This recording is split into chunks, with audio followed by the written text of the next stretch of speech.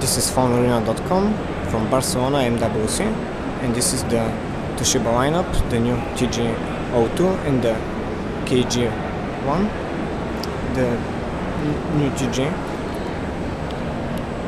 has the same screen as its predecessor, but is smaller, and now uses the resistive touchscreen, which is always better. As you can see, the personalization is now different. It's an SPB shell, and we really like this change because the interface was the biggest drawback of the TG. As you can see here, a 3D graphic of the interface.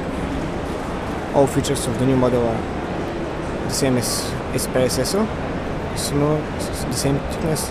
It's again Snapdragon 1 GHz processor.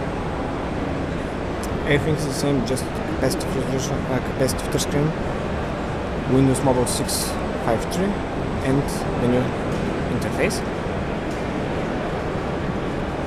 And here we have the QWERTY model, which is very similar to the TG02.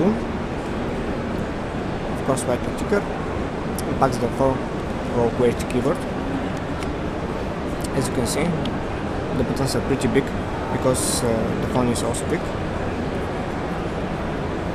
The interface will be very similar, again SPB based but personalized by Toshiba, so it should deliver better user experience according to the manufacturer. And that's all.